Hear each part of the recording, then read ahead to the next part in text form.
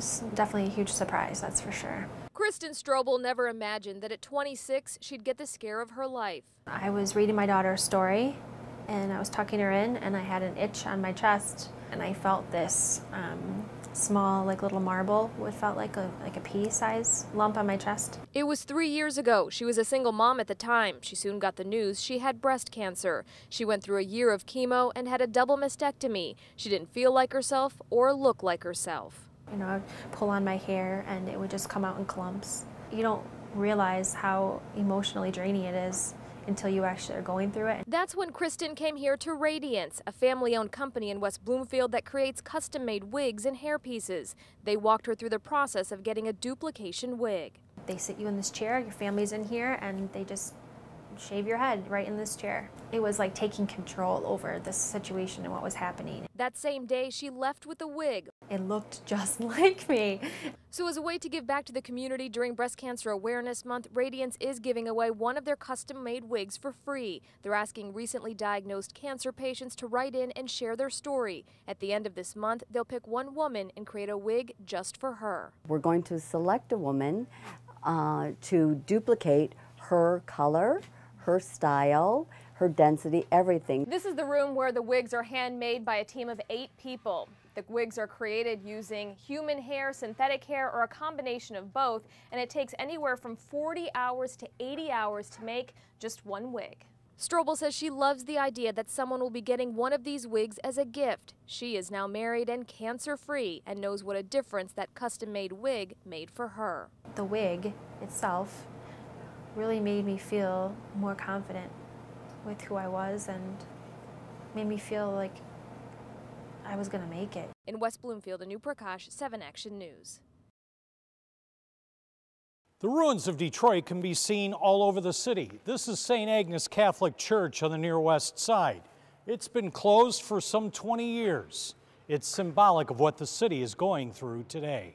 It isn't an option that the city is going to die in a few years. I don't think so. But what is the solution? He's in Detroit for a week doing research for a documentary for the Swedish version of public TV. He says Detroit is a story that needs to be seen. That's reality, unfortunately. You can't sugarcoat it. But when you hit rock bottom, there's only one way up, hopefully, and I think we're heading in that direction. For those of us in the city and the metro area, there are prayers and hope. The city can indeed see better days on the other side of bankruptcy. On the west side, Jim Kurtzner, 7 Action News. Chef Michael Simon is back in the D, dishing out cooking tips. I take the dressing and I don't put it on the greens, I put it around the outside of the bowl. And his love for the Motor City. People are very friendly, they're very supportive, they're incredibly proud of their city. I like to just kind of give it a touch with my hands, but you could do it with tongs or a spoon. This Iron Chef is here to host the Greening of Detroit Gala tonight at Roast. He stopped by for a cooking demo at Greening's farm near Eastern Market, where food grows year-round, supplying local restaurants and helping those in need. I think the Greening of Detroit is really one of the coolest things I've seen anywhere in the country, where they're taking land that was disregarded or buildings that were disregarded, and they're turning it into magical things like this, where they make food. To me, food is always been and always will be the magical ingredient. It brings people together, it rallies communities, and there's an incredible sense of pride in growing it. And he also plans to grow his business in Metro Detroit. Most of the time, the comments I've always got are you going to do more here? Or when's the next thing going to open? So I think that there's been just a mutual love and a mutual respect from us to the people that live in Detroit and the Cleveland kids.